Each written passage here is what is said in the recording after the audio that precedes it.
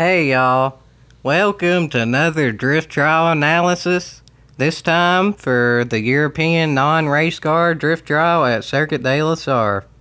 As y'all can see here, I'm in 5th in the world rankings, and at one point I was actually first for about 8 hours, and maybe, just maybe, I can get up to first again by the time it's over. But as you can see there, that first place score is pretty high. But it might be possible to get. It would literally need a perfect run, but crazier things have happened. But anyway, I'll go ahead and show y'all my tune and the analysis of the line that I took to get to the score that I got. And hopefully this will help y'all, and I hope y'all enjoy. Here's my tune. First off, the tires that I used were Sport Soft in the front and Comfort Hard in the rear. A lot of different tire combinations have been used for this one, but it seems like all in all, the best combination for points is what I have, the Sport Soft in the front, Comfort Hard in the rear.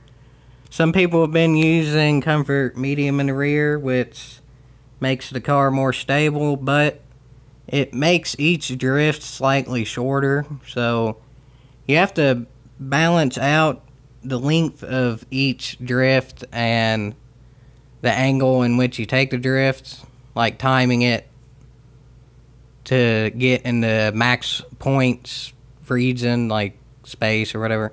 It's hard to explain doing this with a FF car, front wheel drive, because it's not really drifting, and honestly it's not nearly as fun as drifting, but I've gotten pretty good at it.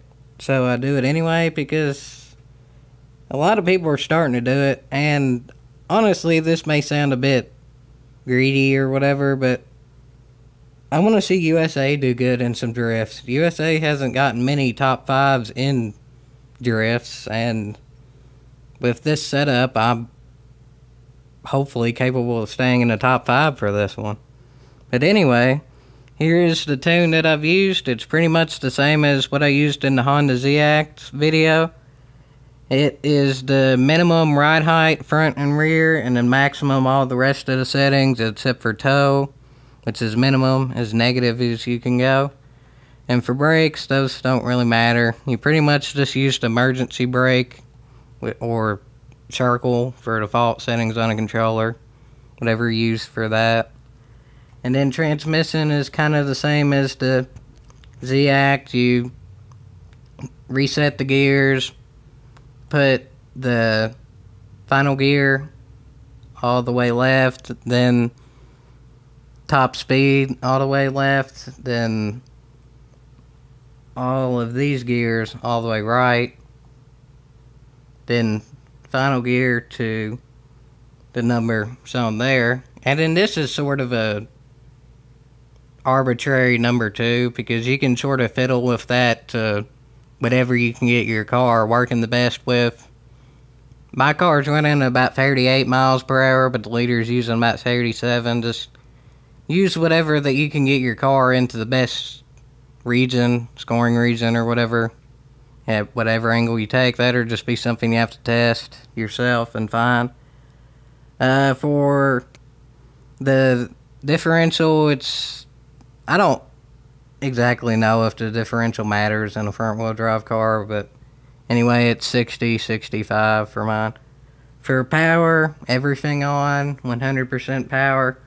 I tried it at 75% again, and it didn't really do the best. The only time that 75% power seems to work is if it's a short trial, like 5,000 points or less. And then for the weight distribution and all that, 200 kilograms at plus 50, which this honestly makes the car a lot more loose, which ups the score but makes it harder to drive. So once again, just tune that to your own risk or whatever. Tune it as much as you can drive it, but don't overdo it and spin out, because it's sort of just fine tuning with this. Do whatever your abilities can handle, and then learn from your mistakes or whatever, and slowly make it more and more loose, and then as you get it more loose, your score should in theory improve, and hopefully it does. Anyway, this is to my run here, and I'll analyze my run, but as y'all can see here, I did pretty much the top score I think I can get. I think maybe I can get about 100 more points, but getting first place is gonna be hard. I'll try my best, but it's gonna be hard.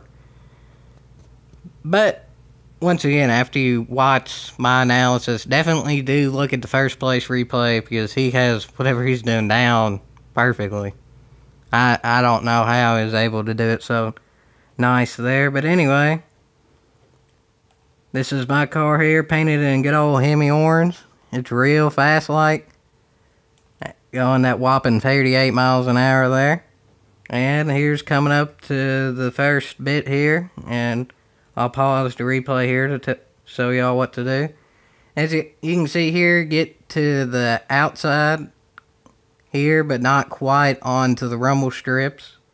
And then initiate your drift using e-brake as always. Like I said in the last video, you need to use the e-brake.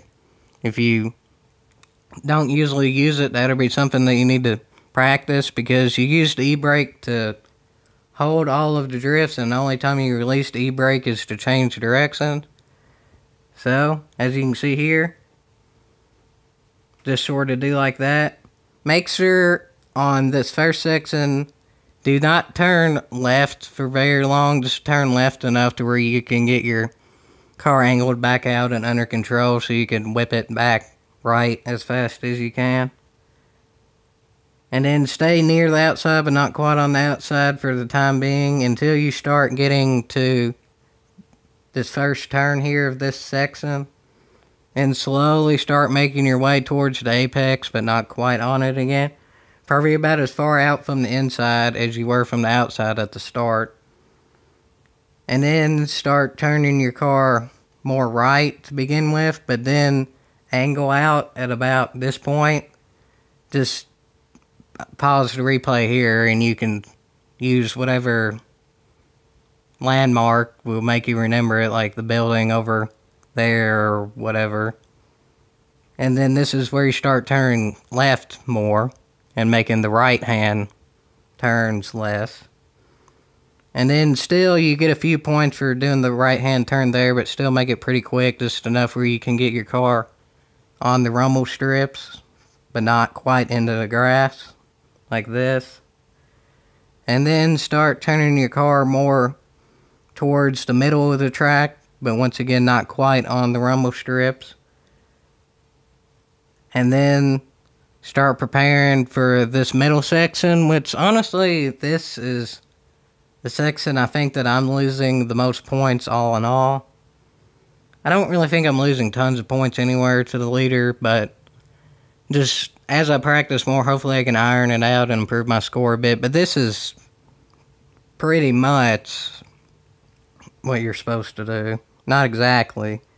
Like through this section, the leader's able to time it better and not have to stop for about a second to get the car in the right angle. But once you're to the final turn, just angle your car right and get it once again close to the apex, but not quite on it. Keep that going. Then after the turn ends, get to the outside, but once again not quite to the outside. Then angle your car there to the finish line, and hopefully you got a good score.